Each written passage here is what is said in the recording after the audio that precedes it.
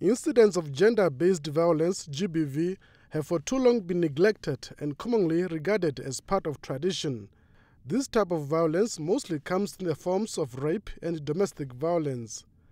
Madeleine Lapshire has been living under these traumatizing conditions for years until she finally decided to come out. I've tried to get over it on my own, which I managed to do, until a certain point last year when I suspected that he was still doing it to other children.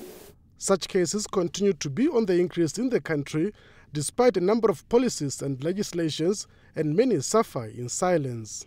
What bothers me is that so many people in Namibia want to sweep it under the rug.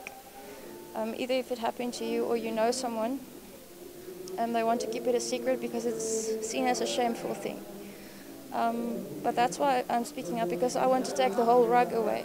Because if you keep it a secret, it will never stop.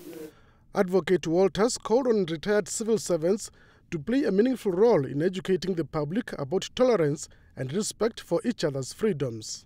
Action to combat violence against women needs to come from different quarters, including employers, health professionals, civil society, to mention but a few. In a recorded statement, First Lady Monica Gaingos emphasized the need for people to talk more openly about GBV.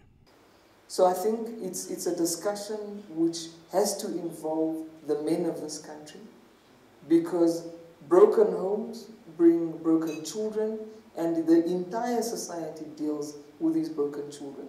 R4R is an organization established mainly by the youth to combat GBV in the country.